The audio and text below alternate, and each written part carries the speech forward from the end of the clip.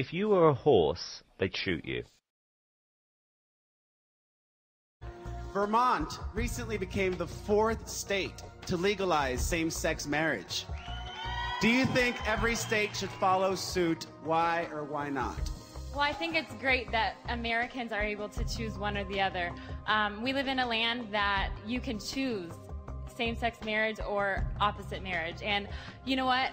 In my country and in my family, I believe that a marriage should be between a man and a woman. No offense to anybody out there, but that's how I was raised, and that's how I think that it should be between a man and a woman. Thank you.